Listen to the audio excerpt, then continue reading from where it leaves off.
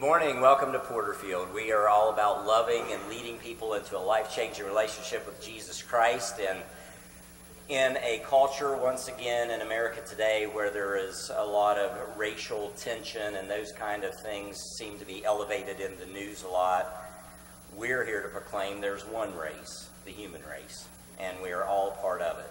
And that's what Christ came to demonstrate for us. He died for us all. And so to me, this movie that we're going to be showing toward the end of August, and then a sermon series that we're going to be doing, will absolutely be relevant in all of our lives in so many ways. Talks about the difference that Christ can make in our own lives personally, but then in a school system, in a community.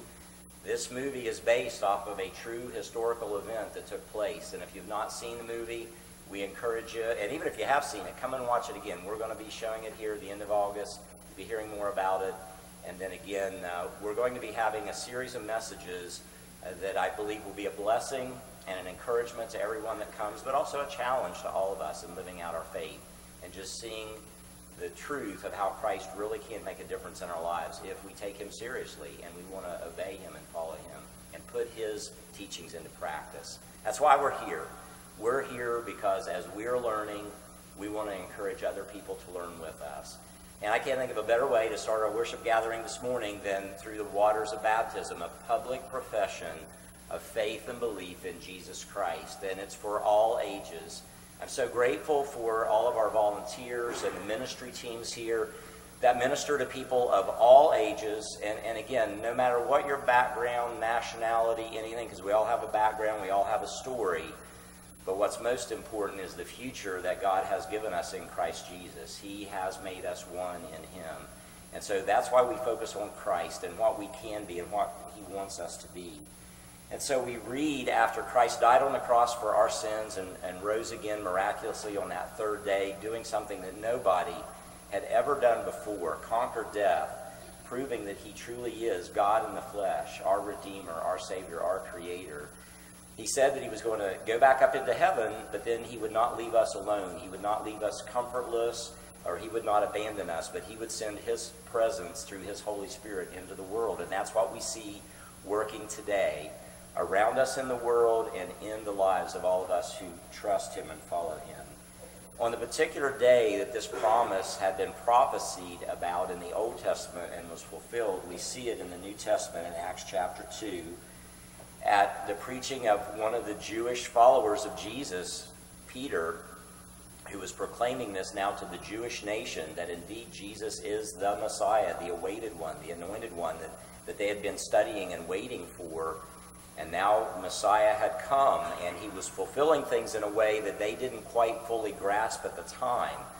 And this salvation was not only for the Jewish people, but it was for all people around the world. Again, all nations, all peoples. And so as Peter began to teach, as he was filled with the Holy Spirit, and the Holy Spirit, Christ's presence, was moving in power in the city that day, this is what he proclaimed: "Therefore let all the house of Israel know assuredly that God has made this Jesus, whom you crucified, both Lord and Christ," literally meaning the Messiah, the anointed one, the one we've been waiting for. Now when they heard this, they were cut to the heart. They were convicted. They began to understand. And they said to Peter and the rest of the apostles, "Men and brothers, what should we do?" And then Peter said to them, "Repent, and let every one of you be baptized in the name of Jesus Christ for the remission of sins." Repentance means to have a change of mind, a change of heart about God. Rather than being stubborn and resistant to him and following our own ideas about him, that we would be open to what he truly is teaching us about himself and the evidence of his work around us. And then we're willing to yield and submit our lives to Christ and to his Spirit and to what God wants to do through us. That's what repentance is. It's being willing to change the direction and the path that we're on in our mindsets. And then to be baptized was to be filled with the Holy Spirit of Christ, baptized in his Spirit. But an outward symbol of that is water baptism. And that's why he says to be baptized for the remission of sins, and you shall receive the gift of the Holy Spirit. And this is what I love, and this is what we need to hear again here today. For this promise is to you and to your children, and to all who are afar off, as many as the Lord our God will call. we are still seeing this prophecy coming true today in the world. You're going to hear a little bit later about one of our local families who was called onto the mission field. We're all missionaries. We're all in the mission field, whether it's locally, nationally, internationally. But a local family here that accepted the call and went to Zambia, Africa. And so he's going to be sharing, they're going to be sharing a little bit about the ministry there. But you're seeing evidence today. This worship gathering is a testimony and a witness of Christ's Holy Spirit working in the world today and these prophecies being fulfilled. When we do this baptism, there's a beautiful picture that teaches us about trust and faith in Christ. As the individuals come into the water and they stand, it's symbolic of their life before they came to that moment to personally trust Christ as Savior. As they go under the water, it's a symbolic, like a metaphor of just simply surrendering your life to Jesus, trusting Him. And there's also a beautiful picture as they go under the water. It's symbolic of their life as it was before Christ came into their life. It's now dead and buried and gone, and as they come up out of the water, it's a symbol of the new life that we have now with Christ's Spirit in us. We're not made perfect in an instant, but we have been accepted and adopted and born into God's family through the work of His Holy Spirit, through Christ, and then the rest of our lives is a journey of faith as we learn to understand what that means and live it out and grow until all of His promises are fulfilled for us and in us. There's a lot of beautiful imagery in water baptism by immersion, and that's why we practice that here at Porterfield. Again, baptism in and of itself does not save anyone. Faith in Christ is what saves us. Jesus, He is our Savior. But this is a command that Jesus said that we are to do to show the work that He's doing in and through us, and it's to be a witness. So if you're here today and you've not trusted Christ as Savior, know that He loves you. He gave His life for you. He wants you to surrender your life, your will to Him. And it can start at any age, never too young, never too old. And we'll see a little bit of a reflection of that today. So having said all that, first today we have Taylor. Taylor's a young man who has been part of our children's ministry here and his family, and we're so grateful for his family and for all of them, and again, the volunteers here. And so I want you all to know, if you've taken a turn in the nursery or you've helped out with Kid Connections back there with Sunday school or a class or whatever it is, this is the fruit of your labors. And parents, just thank you for your faithful witness to your kids and your family, because we're all in this together. We are a partnership. So we want to come alongside families. So Taylor, we're thankful for your life, and we're thankful for the courage that it takes for you to get up here in front of all these people and to let them know what you are believing and trusting about Jesus. And I'm really thankful at such an early age you're making this decision on your own. So I'm going to ask you, do you believe that Jesus died on the cross for you personally and rose again? And have you asked Him to come into your life, and you've asked Him to forgive you? And do you want to live for Him? Yes.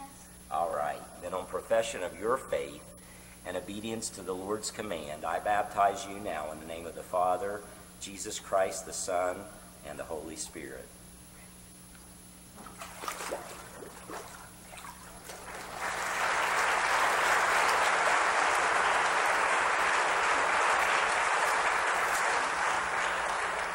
And next we have Alexis.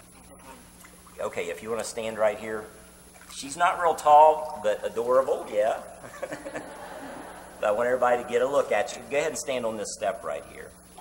So Alexis, we're grateful for your life and your family, and I know, again, it's taken a lot of courage even at your young age, but do you believe that Jesus died on the cross for your sins and rose again? And do you want to follow Him now with your life? Yes. All right. Then on profession of your faith and obedience to the Lord's command, I baptize you now in the name of the Father, Jesus Christ the Son, and the Holy Spirit.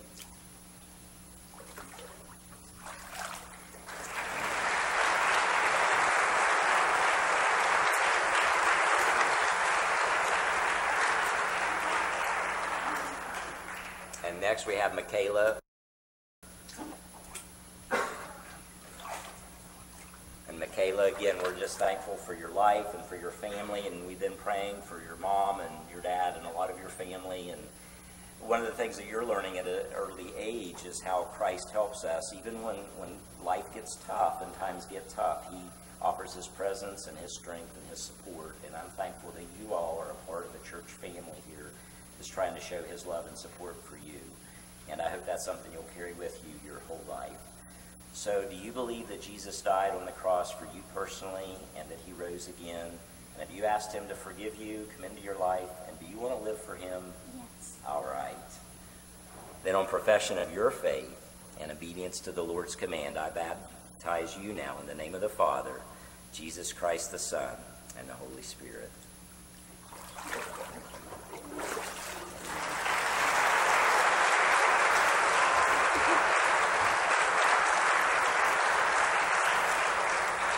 She is full of enthusiasm, as all of them are. And then finally today, it's always a privilege to baptize people at any age, but especially young men and women, teenagers.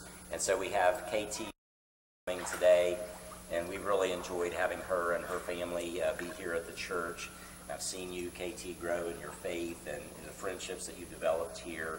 And I just want you to know how much we appreciate you and the courage, again, that you're showing at this age, when it's not always easy, being at the age you're at, to take a stand for Christ. And so I know that the Lord is pleased with your stand. And I want to ask you to pray for all of these kids and all these families, and especially to pray for KT and our students that are going off to college this fall, because we all get it.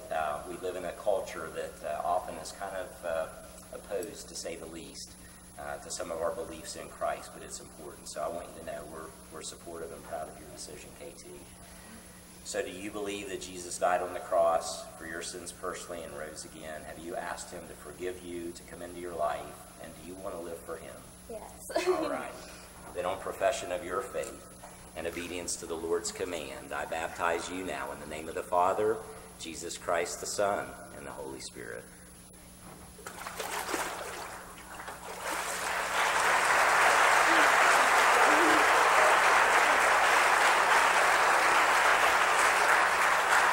So what a joy it is, and if you have not gone through the waters of baptism, I encourage you to do so. It is a command of Jesus that we're not saved by our works, we're saved by faith. By faith, we're also to be obedient and carry out what Christ wants us to do. And so this is one of the most important ways that we can begin our journey of being a public witness for Christ, is to go through the waters of baptism publicly. Thank you for being here today and worshiping with us. And I pray that you'll continue to be encouraged now as we worship the Lord.